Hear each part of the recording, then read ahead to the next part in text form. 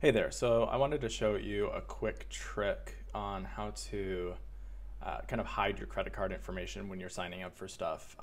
Typically, I think that if I were to do, a trial of something that was kind of a little bit iffy, I would go to Walmart and buy like a prepaid card and use that. So if you want to skip the going to Walmart part and get a quick prepaid card online, you can use this method. And this can also regulate how much you spend on things like Netflix, Hulu, etc.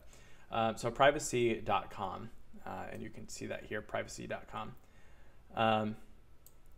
This service allows you to add like temporary fake credit cards that are attached to a bank account. So you're creating essentially a bunch of prepaid cards. And inside of that, you can you have your credit card, you have your date, and then you have your CVV. And let's take a look here. So you can set a nickname for that. I can set it to Netflix and have kind of a cover for that. And then my spend limit, I can set to anything really. I guess almost anything.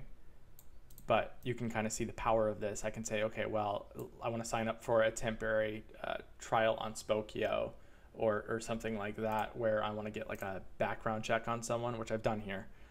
Or mylife.com, and they're notorious for coming back later and charging you like $20 or $30 or $40 a month, which I didn't want. And it's very difficult to cancel that process.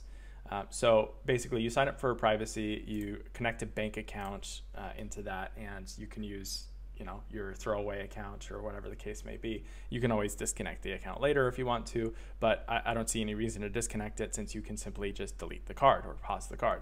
But this is kind of a cool trick. You can add as many cards as you want. Just make sure you connect it to a bank account with a little bit of money in it, and use the card number to sign up for your thing. And then once you're done with it, just throw away the card. That's my trick for today. Have a good one.